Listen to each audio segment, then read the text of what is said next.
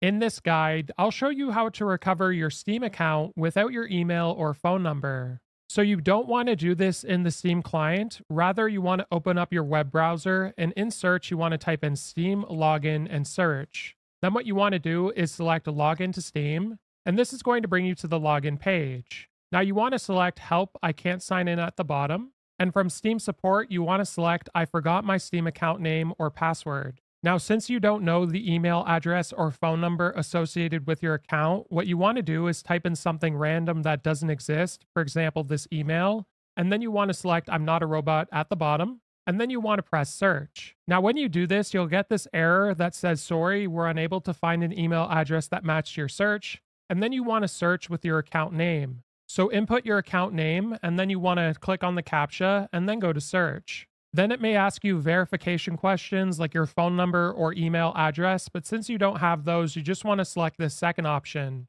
Now that'll bring you to this page, which will help you get your account back. And here you want to enter in your current email address that you have access to. And then you're going to have to provide them a lot of information to prove that it's your account. So once you've input all of this information, what you want to do is select the CAPTCHA at the bottom, and then you want to press send. And then Steam support will respond to you on your email, and you'll just have to complete the process. If this guide was helpful, like and subscribe, and we'll see you in the next one.